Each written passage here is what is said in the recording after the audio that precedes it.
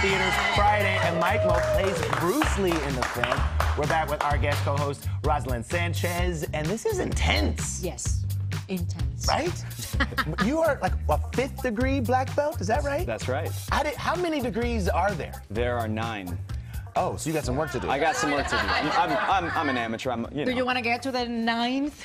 Yeah, I mean, that's definitely a mountain that I could climb, but right now I'm, trying to balance, family and career and everything, but martial arts will always be a part of my life. I feel like once you're a 9th degree, you're automatically like an assassin. Like you're like like a lethal born, weapon. yeah, like born identity. What's it, born ultimatum? Yep. Yeah, like you're like. Right, exactly. Right, just like, yeah, I can make you sick and make you better in one. That's right. What was it like, though, to be on this set working with Brad Pitt? I mean, the 5th degree got you to this point. It's pretty incredible. Yeah, I mean, it's just been a culmination of my martial arts experience and then, my journey as an actor, and they just melded for this dream role. And, working with Brad was just surreal because when you're on a set with Quentin Tarantino, even Brad Pitt, megastar, super amazing actor, even he's excited, right? And he's giddy about working with Quentin. So how was the casting process for you?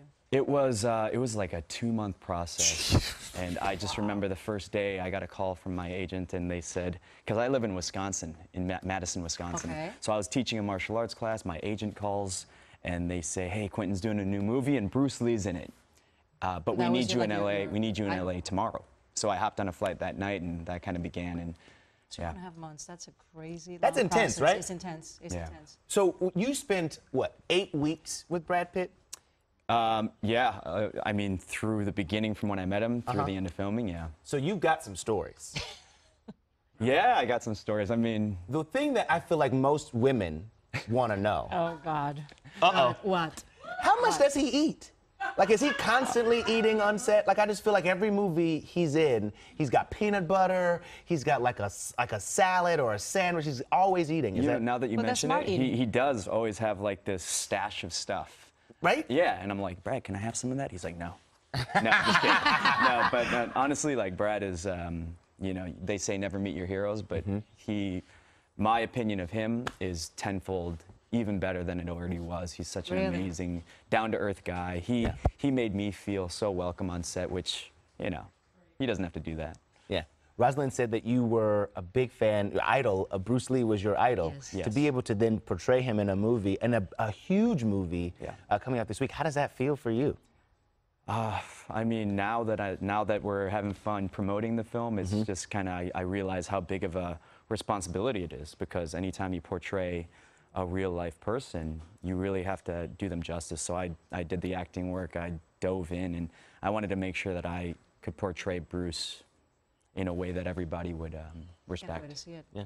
We want to see you in action. Yeah. He is going to get up. Okay. Yes, you are. Oh, right. You volunteer, remember? You volunteer. You've had that back there. I volunteer. Volunteer. Yeah, okay. So, carry us through the process. So what happens? He's going to hold the thing. Well, Bruce Lee said boards don't hit back, but it's fun to do it, for fun. So now I should warn everyone at home, I don't have any degrees in any belts. That's okay. So my belt is from Old Navy. Just imagine this, your face. Oh. And we'll use this. Okay. Hold on, wait. Should I move? Mom, maybe say a prayer. Should I go over here better? This is how I make my money now. Okay. Over here? Okay. You okay? Boom! Boom goes the dynamite, baby. Once Upon a Time in Hollywood opens Friday. We'll be right back after these messages. If you love that video, you're going to love everything on the Access YouTube channel. So hit the subscribe button. You can thank me later. Hit it.